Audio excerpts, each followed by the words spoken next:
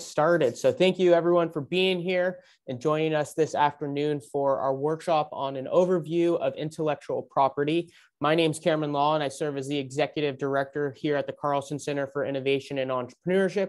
I'm joined by one of our team members, Arlene Miranda, who heads up our marketing and operations. She can give the big Zoom wave. But for those of you that are just plugging into the Carlson Center for the first time, we serve as a regional hub and platform for providing approachable and accessible entrepreneurial education, community, and support to enable startup founders of all backgrounds to discover and launch their businesses. And we're on this mission to make innovation and entrepreneurship pervasive throughout the greater Sacramento region and working towards this vision of having this region be a premier hub of innovation and entrepreneurship. And so we're excited to work with entrepreneurs across what we call the entrepreneurial journey. And it's broken into three core areas of discover, build, and launch. And today's workshop is part of our Discover sets of programs. So we're excited to have you here to learn a little bit more about IP and how you can protect yourself as an entrepreneur as you're building your businesses, whether that be a service-based or a technology that you're building.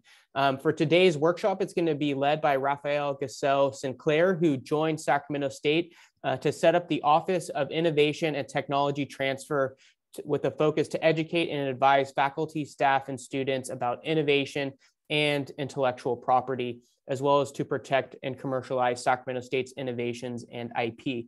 Prior to joining Sac State, Rafael served 22 years in similar university offices, 3 years being the technology licensing associate with the University of Hawaii, and 19 years as an IP analyst officer and associate director at UC Davis. He has also managed the patenting and commercializing of over 200 university innovations and has written, negotiated, and reviewed over 10,000 IP-related contracts and has helped over 25 million in program income and licensing. So we're in good hands this afternoon to look at IP and speak more about that. And so as I transition over, I'll stop my share, but we'd love for you to engage throughout the workshop here. Feel free to use the raise hand feature for any questions that come in, or utilizing that chat feature, which you might have already done by introducing yourself and sharing where you're from. So without further ado, I'll turn it over to Rafael, who will share his screen, and we'll get started with the workshop here.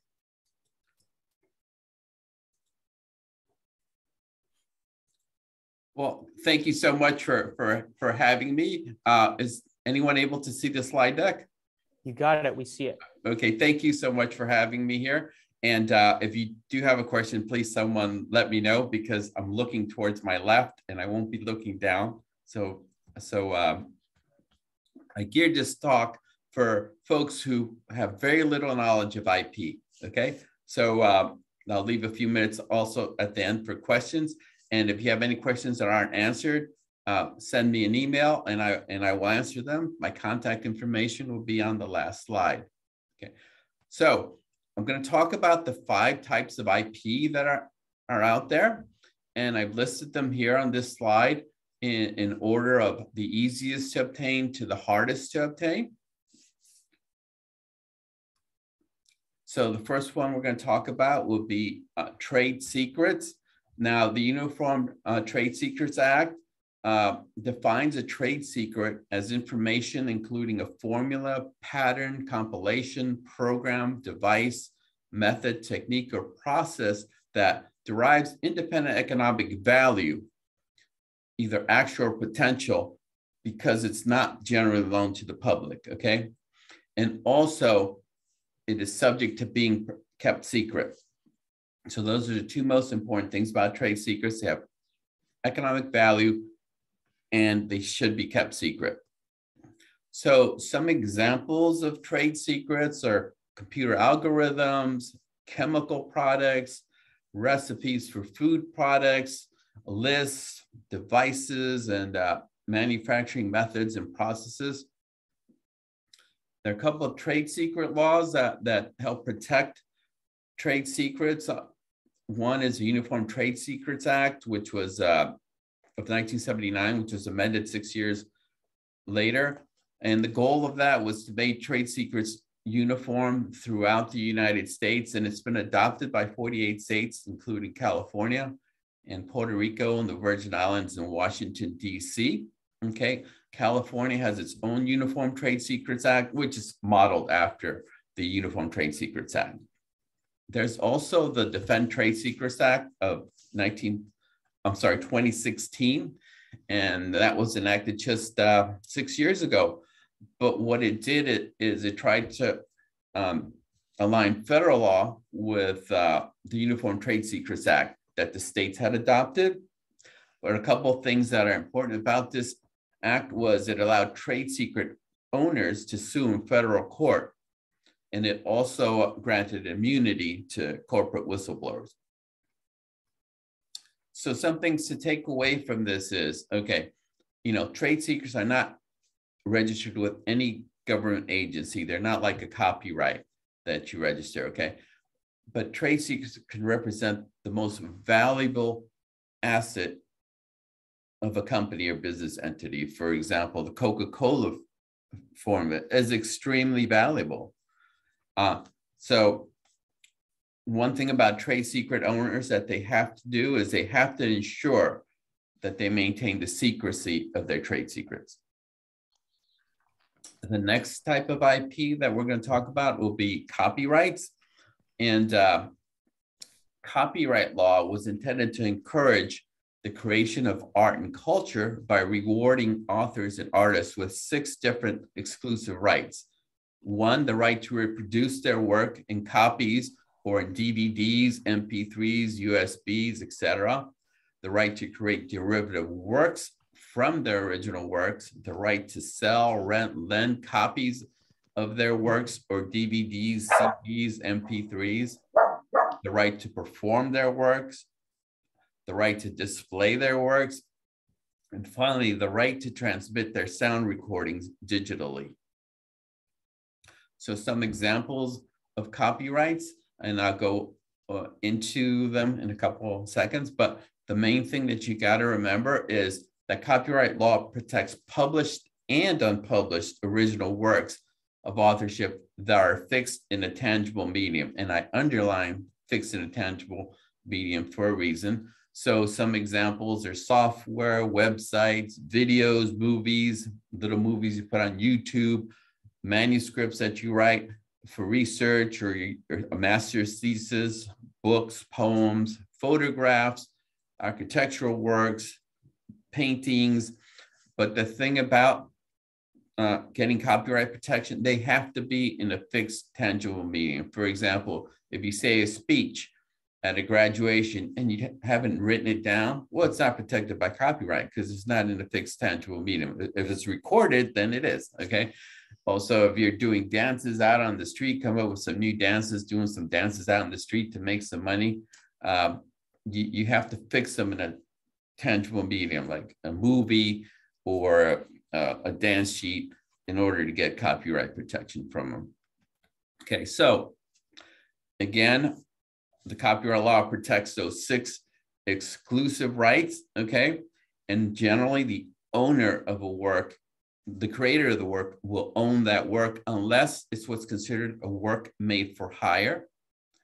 And for a work made for hire, it would have to be something that's done by an employee within his, or their scope of employment, or a work that's commissioned for being part of a collective work, sort of like essays about different painters that someone puts together, and they pay different contributors, and they say in their contract that any work that they contribute to this collective work belongs to the person putting together the collective work, okay? So there are some exceptions to when you can use somebody else's copyrighted work, and it's specified in copyright law. And for example, throughout this talk, I've used a couple of photographs, and I'm allowed to do that. I'm not infringing on the owners of those photographs because of the law regarding fair use. I can use them for teaching, for scholarship, for research, but also you can use works for news reporting or commentary or criticism. So, for example, if I want to criticize some rap song, I could put a few lyrics from that rap song or some music from it in my criticism of it, and that's considered fair use. So the law specifies what is considered fair use, but one of the most important things is how much you use. For example, if you have a CD that's an hour long and you use like about a minute just to give an example of it, then that's probably fair use. And also what effect the use of that copyrighted work has on the market value of, or on the market of the original copyrighted work. For example, me putting a picture here of an artist, well, that's not going to affect the market for sales of those photographs. So I'm going to skip these slides, but I'm going to leave them here for your own knowledge. So again, I want to emphasize that copyright law gives protection once a work is in a fixed, tangible medium. Copyright law protects the expression of the author's work. It doesn't protect the actual underlying ideas, okay? For example, if you describe an invention in a thesis, well, copyright law protects the description of that invention, but it doesn't protect you from someone taking that invention, duplicating it, and selling it. That's what you have patent law for, okay? So registering a copyright is not required, but there are advantages to registering a copyright, okay? So if you think your work may have commercial potential, then it's probably a good idea to register it with the Library of Congress, and it's fairly easy to do, and it's fairly inexpensive. But what's good about registering a copyrightable work is that if someone infringes on that work, then you can claim statutory damages, which are usually higher than actual damages. For example, if someone makes a copy of your CD and starts selling it illegally, for one copy, you can get thousands of dollars in compensation for punitive damages. And if it's willful infringement, you can get a lot more. But if you don't register it, then if someone sells your CD, maybe you'll get $5 or $10 from them in court because they only sold one copy. So some takeaways about copyrights is, one, make sure that your work is in a fixed tangible medium. And if it's commercializable or has commercial potential, make sure you register it with the Library of Congress. And even if you don't register it, put a copyright notice at the beginning of your work. And that's that little C in the circle.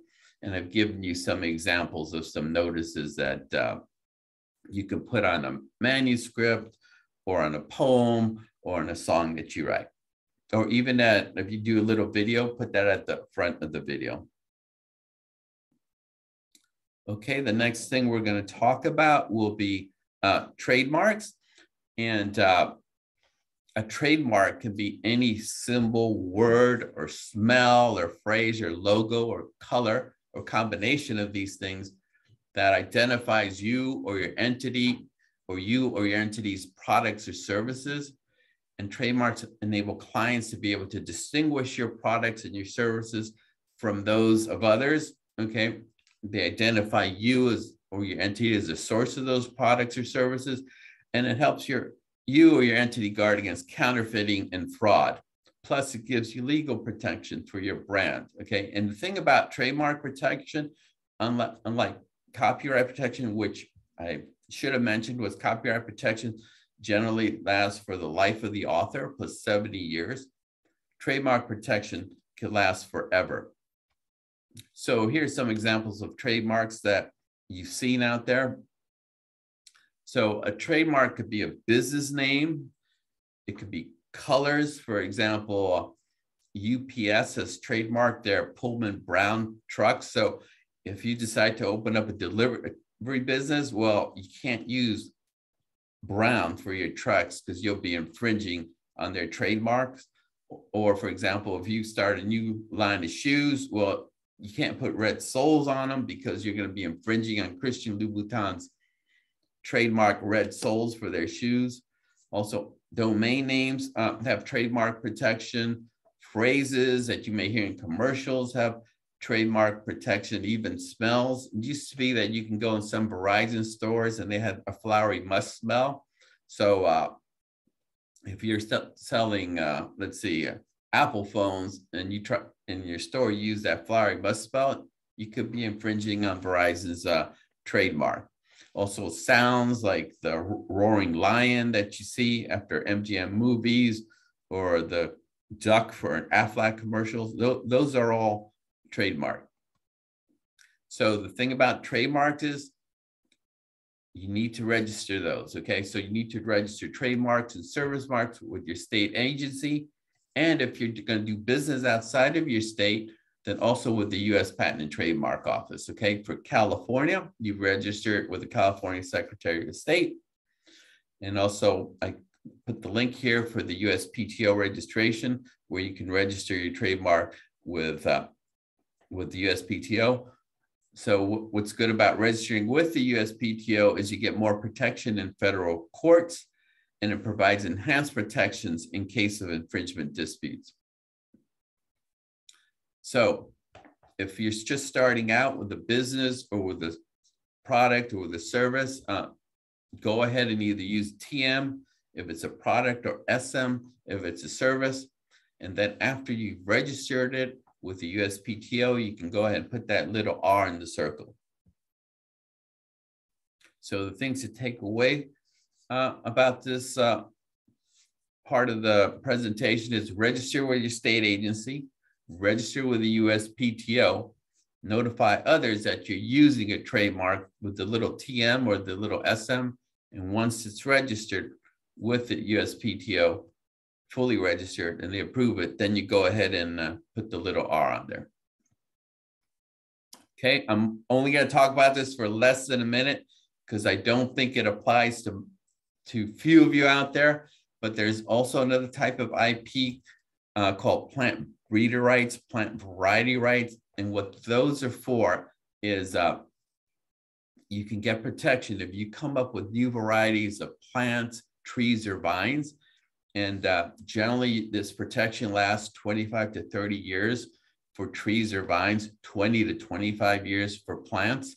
And I bring this out because you can actually make a lot of money from new varieties of plants out there. For example, most varieties of strawberries sold in the US are UC Davis varieties. They're created UC Davis. And every year, UC Davis receives millions of dollars in royalty revenue from the sale of their strawberry varieties. So if you come up with a new plant, you can get protection on that new variety. And you don't get it from the plant breeder rights protection from the Patent and Trademark Office. You get it from the US Department of Agriculture. But also, if folks who come up with new varieties of plants, they can get plant variety protection from the USDA, but they could also choose to file a plant patent and get protection with a plant patent. UC Davis files plant patents on their strawberry varieties. You could also even file a utility patent for genes, traits, and methods of those plant varieties. For example, you may have a plant that grows like a new variety of rice that grows in salt water. You can get a utility patent on that. So the last thing I'm going to cover, and I'm going to spend the most time on this, is patents, because patents are the hardest protection to obtain, and they're the most expensive protection to obtain. So patent law was designed to encourage inventors to disclose their inventions to the world, okay? Now, Coca-Cola decided to keep their formula a trade secret. Why? Because if they file a patent application, they have to disclose it to the world. And patent protection generally only lasts 20 years. So after 20 years, anyone could use that formula. So that's why Coca-Cola has kept it secret all this time, so no one else can use that formula. So, but patent law is not designed to encourage inventors to disclose their inventions to the world, so the whole world can use that invention. but in exchange for disclosing that invention, it gives the inventors a monopoly to exclude others from making or using or selling or offering for sale that invention, okay? So for inventors to get copyright protection, they have to file a patent application on that invention with the US Patent and Trademark Office or with a foreign patent office, okay? Now, a patent isn't automatic. A copyright is automatic. Copyright protection is automatic. You register with the Library of Congress, you automatically get that extra copyright protection. But to get patent protection, your invention has to be useful, novel, and non-obvious to a person of ordinary skill in that art, okay? So I'm going to keep emphasizing useful, novel, and non-obvious, okay? So there are three types of patents out there. There's design patent, it's a plant patent, utility patent.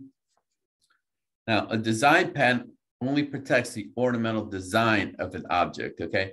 It doesn't protect its functionality.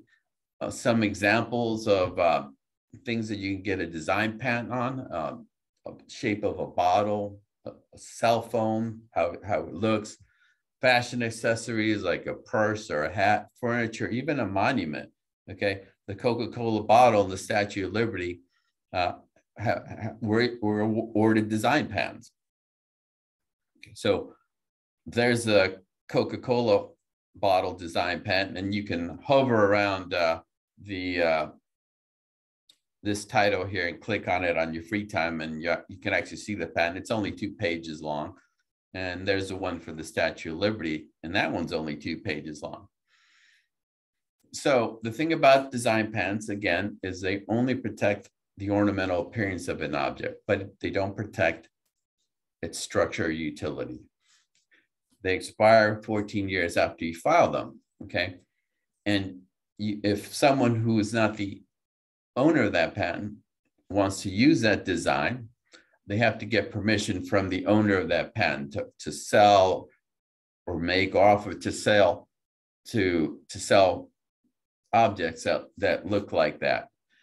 In addition, many objects also can be protected by trademark or copyright law. For example, the Coca-Cola bottle is protected by trademark law as trade dress. So if you start selling cola out there, you can't use the Coca-Cola bottle to sell your the shape of that Coca-Cola bottle to sell your cola, because you're infringing on their trademark.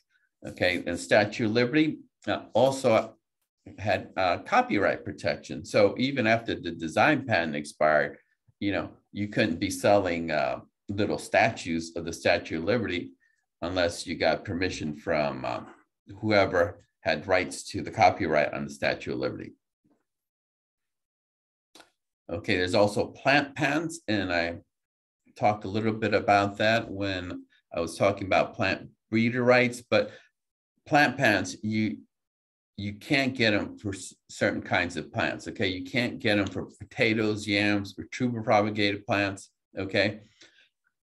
And the plant has to be inventor discovered in a cultivated state, and it has to be asexually reproduced, without seeds. Plant variety protection you can get for plants new varieties of plants that you can grow with seeds, but for a plant patent, you can't grow them with seeds, okay?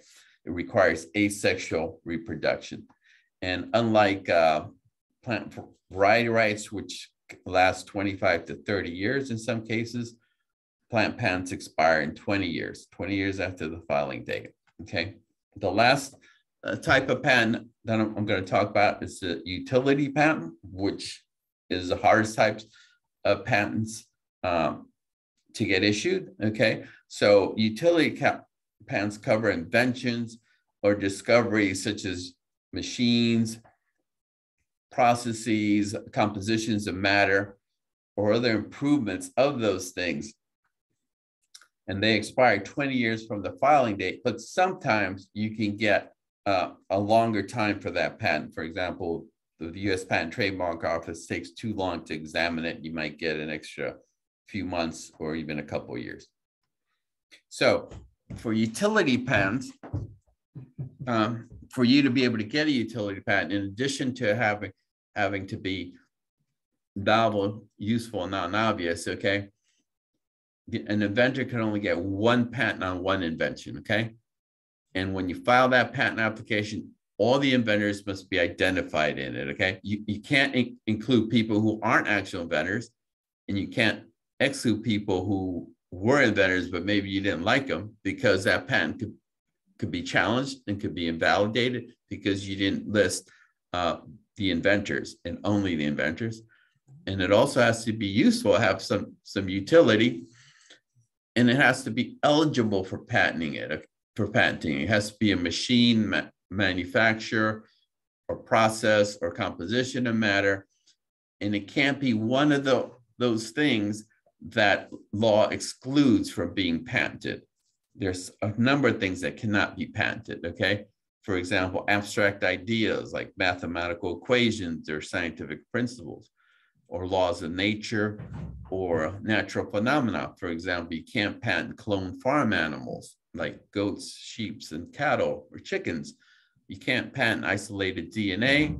You can't patent correlations, such as correlation that a consequence of how a certain compound is metabolized in your body might indicate that you have a certain disease. You can't patent that.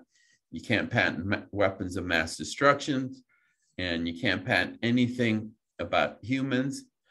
But the thing I underline at the bottom is you can't patent anything that has been previously publicly disclosed, okay? So again, for utility patents, they're designed to encourage inventors to disclose their inventions to the world in exchange for a time-limited monopoly to exclude others. Okay, and again, I'm going to emphasize that they have to be useful, novel, and non-obvious to someone who's ordinarily skilled in that art or technology. So for the utility requirement, okay, the invention can't be something frivolous or injurious to the well-being or sound morals of our society, okay? It has to be a process, a machine, something that's manufactured, a composition of matter that's useful.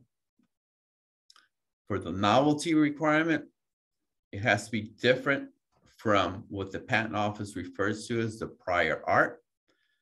Now, the prior art is the state of all information, including information of the inventors that's been made available to the public in any form, okay? It could be a movie, it could be a manuscript, it could be a scientific publication, okay?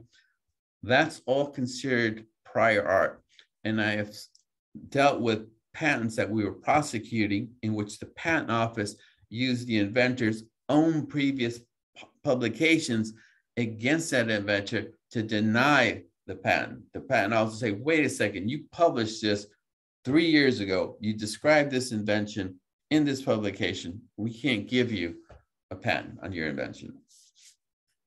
So a patent examiner can deny any application for a patent if it has been described anywhere in the prior art. Now, the prior art reference that the examiner uses, it has to be a single document that discloses the entire invention within the entire single document, okay?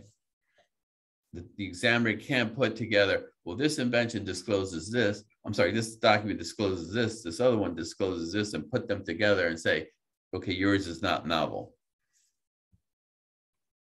And the third thing that you have to overcome is the non-obviousness requirement, okay?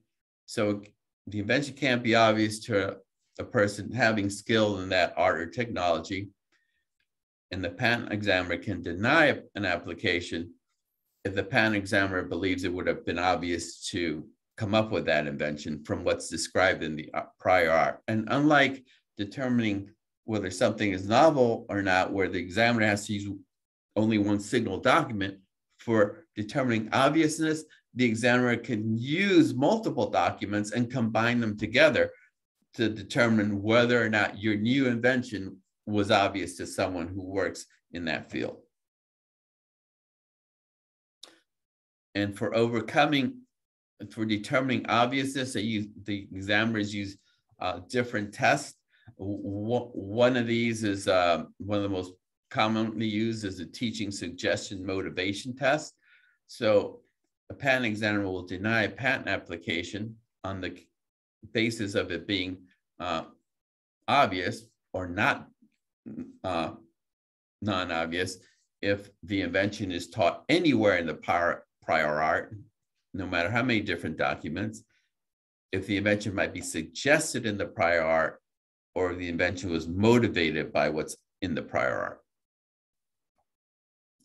So in order to, when you file a patent application, you can't just file a patent application on an idea like, okay, I have an idea for this new perpetual motion machine that runs forever, okay? You have to also reduce it to practice, okay? So you have to either do an actual reduction to practice where you actually make the machine, or you can do constructively in a patent application how that machine is going to be made. So you can't just patent an idea you come up with. You have to reduce it to practice. So should we file patent applications on all inventions that we come up with? Well, you need to answer some questions before you file a patent application. Okay, will your invention benefit mankind or humankind or animal kind? Will your invention block other competitors from using your invention? Okay, that's a good reason to file a patent application on a new invention if it blocks other people, to prevent other people from using it. Hey, do you want to get rich from this new invention? Hey, that's a good reason to file a patent application on an invention, okay? Another thing you got to answer is, what is the market potential for your invention? The vast majority of patented inventions are commercially worthless, okay? Even the majority of university patented inventions, you know, they never get commercialized. However, those few that do get commercialized can bring you a lot of money, or could bring your university a lot of money. For example, UCLA's prostate cancer drug brought in over $1 billion in royalty revenues and licensing revenues to not just to UCLA, but to the Howard Hughes Medical Foundation. So just a few inventions can actually be quite lucrative, okay? Also, you want to ask yourself, how much money are we going to spend getting a patent on this invention? Generally, US patent, you can look at spending between $10,000 and $30,000 in filing fees and legal fees. And if you want to get a foreign patent, it can cost you $100,000 or more. Also, you want to ask yourself, how strong is your patent, okay?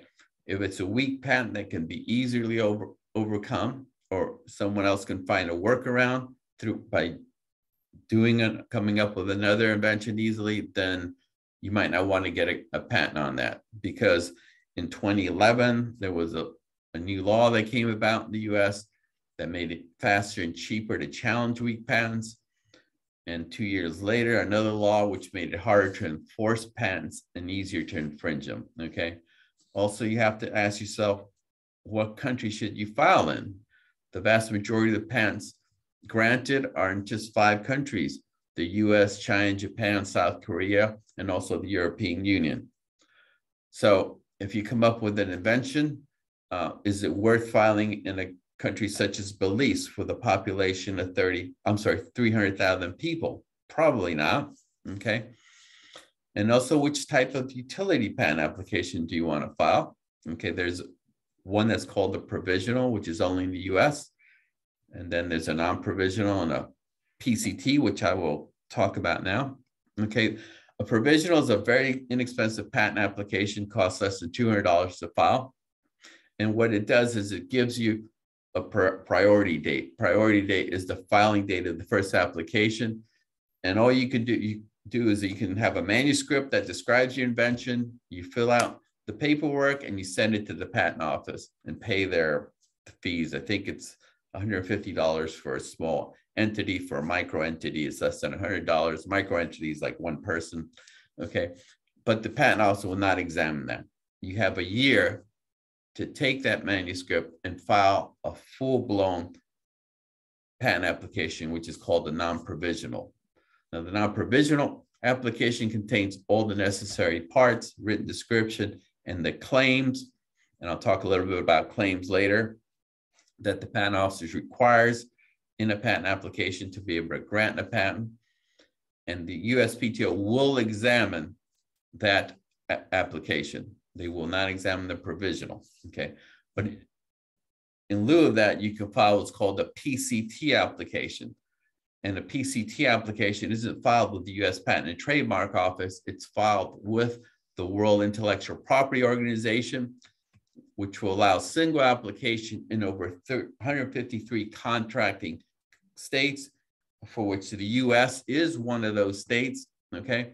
And what's good about that is it gives you some, buys you some more time. For example, once you file a PCT application, you have 18 months to put that application in the patent offices of individual states. So if you filed a provisional, you actually got like 30 months before you decide whether or not you want to enter into an individual country. Because what you could be doing during this time is marketing your invention, and you see, oh, we got companies in, say, the Netherlands interested in my invention, file a patent application with the European Union, and it'll cover the Netherlands. Or you see, oh, Japan is really interested in my invention, you know? So then you file an application, you take that PCT application and file the application in Japan. So in order to protect your invention and your patent rights, you have to do certain things, okay?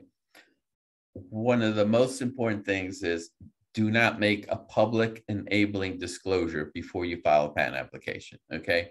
Now, enabling disclosure is one in which you provide enough information that someone can make your invention and practice the invention. So if you make an enabling disclosure, no matter where or how, you're going to lose your right to obtain patent protection in practically every country in the world except the United States, okay? The United States has a 1-year grace period. So if you make an enabling disclosure, you have 1 year to file a patent application in order to preserve those rights, or else you will not be able to get a patent on that invention, okay? Also, don't publicly use your invention or offer to sell your invention before you file a patent application, okay? Execute contracts such as confidentiality agreements, non-disclosure agreements, material transfer agreements before you disclose the details of your invention, even to families, friends, and colleagues. Now, it's just 3 of you working in the garage, then that's different. You guys, ladies, can talk it over, work on that invention, develop it. But don't go telling your friends or family unless they've actually signed a CDA, okay? Because you could be in a restaurant talking to your friends and family about it. Guess what? That's an enabling public disclosure if you give them enough details that they can make the invention, because you're out there in a public place, okay?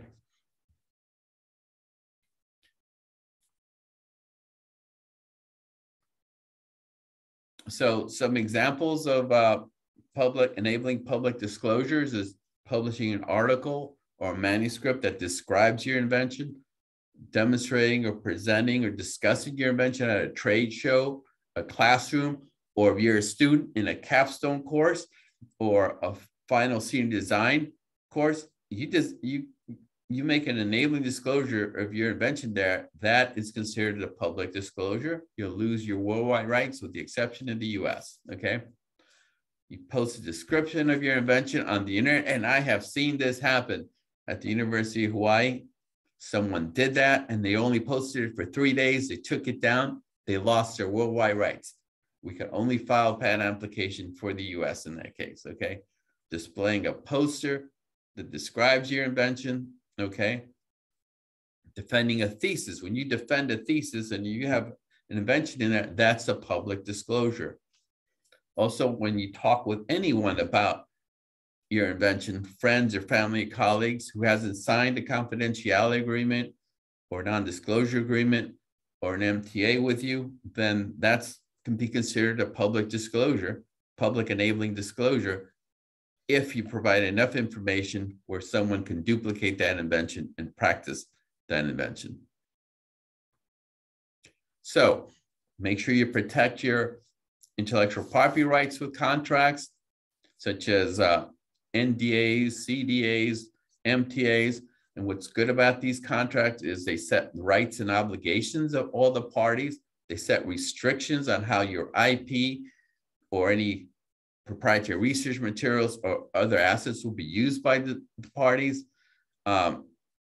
Sometimes these agreements, you're going to have to negotiate them before you sign them, but they're going to give you enhanced protections in cases of dispute. So you always want to have some type of agreement before you disclose your IP to anyone, except the lawyer, of course, okay? The lawyer is going to prosecute the patent on your invention. Okay, so if you work at Sac State or you're a student here, what do? You develop IP here? Well, first, maintain the confidentiality of that IP, and then contact me here at the Office of Research and Innovation and Economic Development. And also, I will have you submit an invention disclosure or copyright disclosure form.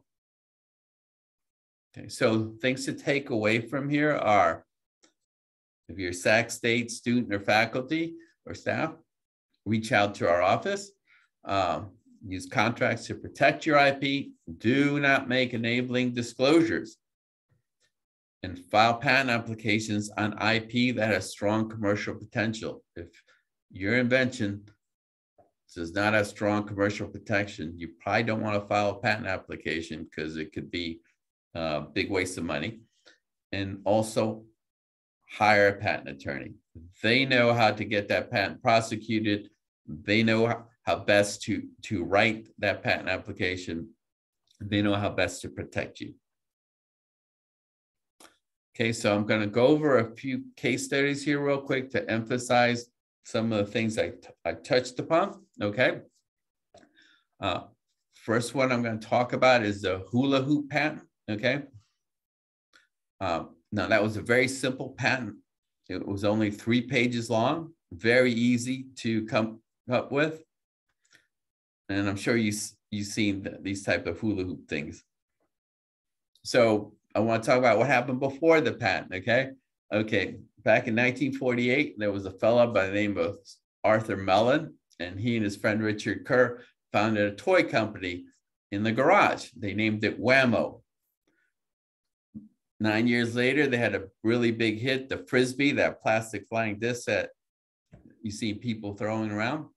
That very same year that they came up with the Frisbee, a lady by the name of Joan Anderson from California. Actually, she's originally from Australia, and I believe married a service member and then moved to California with them. Well, she brought back a bamboo exercise hoop from Australia, okay? And that was used by like the original peoples of Australia for fun.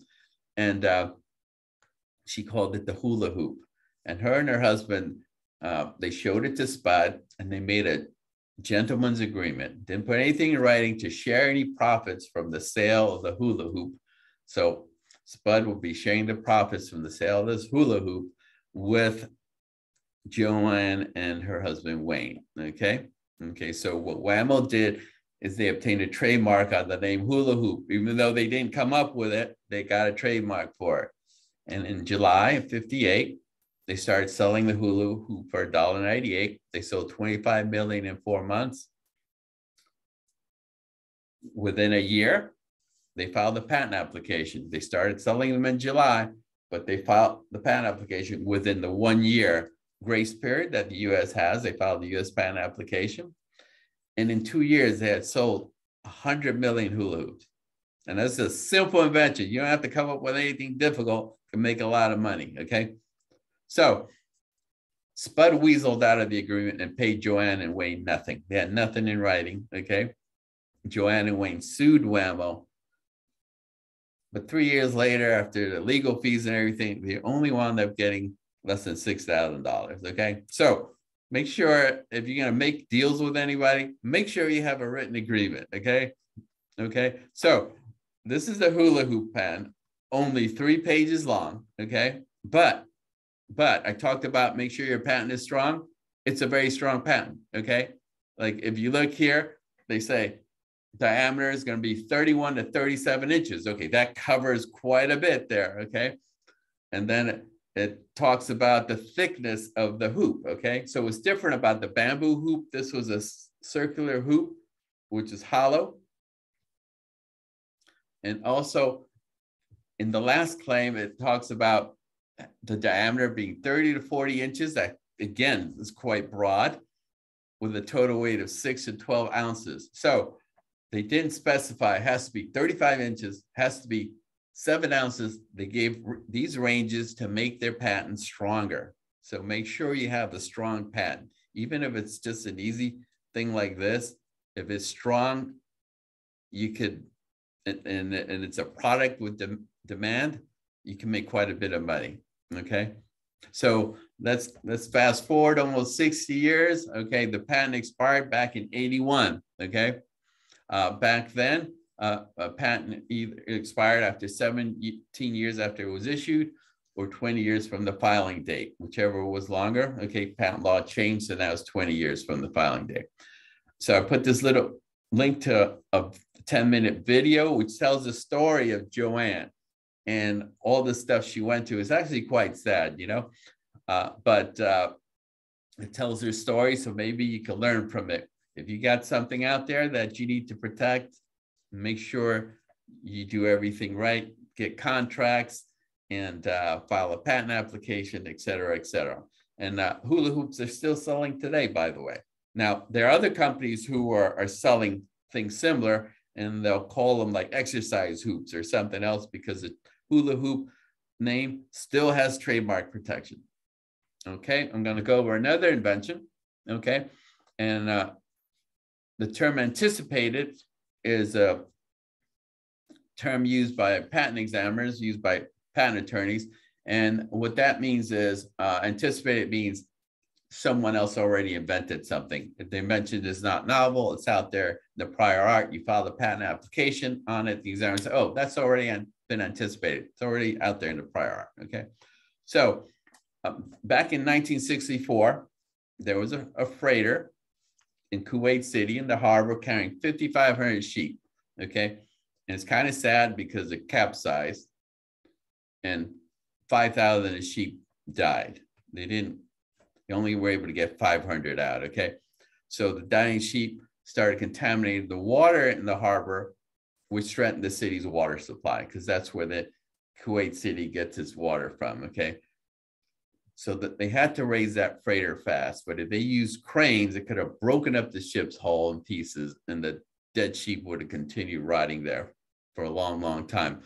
But there was a Danish inventor by the name of Carl Kreuer, and he came up with the idea of filling this freighter with buoyant plastic balls to get it to come up. So 3 months later, he filled the freighter with 27 million polystyrene balls. They weighed 65 tons, by the way. And the freighter came up. It floated up to the top, okay? So actually, this was a brilliant idea because the company insured that freighter for $2 million. It cost $345,000 to raise that ship. So he saved the company more than $1.5 million. Okay, so this is definitely a useful method. So Carl Kreuer decided to file patent applications for this method of raising a sunken ship. Okay, so he filed with the Danish Patent Trademark Office. He filed with the United Kingdom, Great Britain Intellectual Property Office. He filed a patent application with the German Patent Office and a 4th patent application with the Netherlands Patent Office. Back then, they didn't have the European Union, so he had to file in each of these separate European countries, okay? So this is from the Netherlands patent application here. And this is a description of the method from the United Kingdom patent application.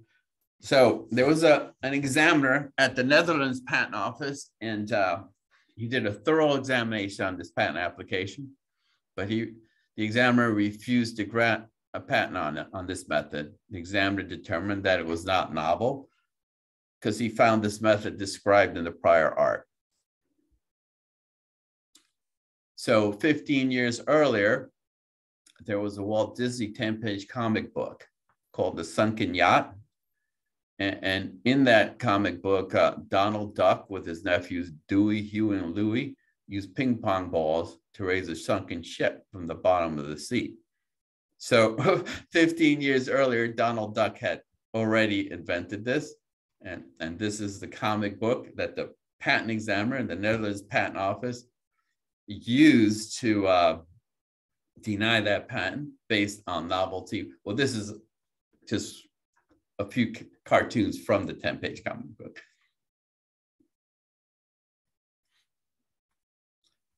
The next one I'm going to talk about is an invention by Michael Jackson. The singer, he's no longer alive, okay? But he and these two other gentlemen came up with this invention that allowed performers to lean forward, okay? So this is a patent application for that invention. You have these special shoes, and if you look at the heel, it has like a notch, okay? And that notch would attach to like something sticking up out of the floor. And it would allow you to lean forward without falling down, okay? And that's a patent application. And these are some of the claims in that patent application. And they're all geared to allowing someone to lean forward by wearing these shoes, and it changes their center of gravity, okay? So they can maintain that lean. We'll skip these. Okay, now, why did Michael Jackson come up with this invention? Obviously, because it would help make his performances, really cool and make money. But why would he file a patent application on this invention? Was he going to sell these special shoes that allow you to lean? Was he going to sell stages with these notches that you can wear these shoes and then you can lean forward? No. The reason Michael Jackson patented this invention is because he didn't want any other performers or anyone else for that matter to use that invention. He wanted to be the only one to be able to do this, at least during that 20-year monopoly period. And companies will do this with products. They'll patent some products that they don't want competitors to use, that they don't want other people to use, okay? So that's the reason why he filed a patent application on this, okay? And the last one I'm going to talk about, use as an example here, is because this person, Chris, is from Sacramento. Christopher Johnson, I don't know if you're familiar with him, but he's a graduate of Florin High School. He came up with this invention called the rapid ramen cooker, okay? After high school, instead of going to Harvard, West Point, or Sac State, he chose to go to UC Davis. And by accident, he came up with this idea of cooking ramen, cooking the perfect bowl of ramen noodles, okay? That was in 2002, he graduates from UC Davis. His attorney connected him with some Chico State students. They developed a working prototype for this rapid ramen cooker, only cost $500. 2012, 10 years later from graduation to 2012, he kept this stuff a secret, okay? So he can get patent protection, okay? 2012, his attorney filed the US patent application. Chris was the sole inventor on that patent application. Even though he used Chico State students to make that prototype, he was the one directing it. He was the one contributing intellectually to the invention. The Chico State students were just a pair of hands, so they don't qualify as inventors. So the first sales were at the UC Davis bookstore. And then the next sales started at the Walmart right here in Natomas. Chris just walked in there and asked the manager if he could sell his rapid ramen cooker. Manager said yes. So he sold them for about $6, even though it cost only $1 to make. Sales started growing. He had orders to fill, but couldn't fill them. So he decides to go on Shark Tank in 2013. Okay. And I just listed all the deals that went through, all the negotiating back and forth, but he wanted $300,000 for 10% equity in his business. He finally settled with Mark Cuban for $300,000 for 15% equity, but $150,000 of it would be a loan. But unlike the TV show, afterwards that they negotiate that deal. A lot of times those deals don't work out. So Chris and Mark were never able to close on that deal. But actually, this was a good thing for Chris because being on that show gave him lots of publicity. And 2 weeks later, every minute, 25 of these rapid ramen cookers were selling. Okay. Then they started selling at Walgreens, Raley's, CVS. And next year they were like taking off. Finally, 2014, 2 years after the patent application was filed, the USPTO published a patent application. When you file a patent application, about 18 months later, the USPTO will publish that patent application for all the world to see. Okay, so come 2014, he started creating other products for microwaving brownies, oatmeal, or pizza. Okay, 2015, finally, the US Patent Office issues the patent. 2016, he partners with Nissan Foods, develops a top ramen brand cooker also, which is selling in stores, executes deals with Disney and Nickelodeon characters on the cooker. So now 2021, he's getting $5 million in annual revenues, $55 million in lifetime revenues, and 20 years later, Rapid Brands is the fastest growing microwave cookware company in the world. Okay, so he didn't do that overnight. That took 20 years, but he did everything right. He got an attorney. He kept his invention. He didn't disclose the invention before he filed a patent application, and he didn't give up. He didn't give up. So here's a picture of him when he was in Shark Tank. That's him with his family, married his high school sweetheart, 5 kids. So he's a really good example of coming up with an idea, a simple idea, getting that idea protected with a patent, and being able to commercialize that idea. So here is a list of resources, helpful resources, and there's my contact information. Do you have any questions out there? Any questions out there? I know we're just about at the 1 o'clock time, just for a heads up. So for those that need to pop off, I totally understand. If you want to stay on and ask questions, I'm happy to keep the Zoom room open for just a little bit of time, as long as that's good with you, Rafael. Oh, no, that's perfect with me. And if they have questions they want to send me by email, I'm more than happy to answer them by email. Now, I can't see the chat. Should I look in the chat? Anything in the chat? They're just sharing excellent information and beautiful story at the end. Yeah, and Chris serves on the Carlson Center's advisory board, so we're excited to have him actually have his Comstocks magazine right on my desk. So, all right, okay. But no, super exciting. So yeah, I thought it'd be good to have someone from Sacramento as an example. Yeah, definitely. Well, we'll give it a minute, see if there's any questions here for Rafael. What are your hours of operation? Oh, 8 to 5. 8 to 5. Can you hear me? Yep. Yeah, 8 to 5. But I'm usually here late, so just you can get a hold of me as late as 6, 7 o'clock if you call.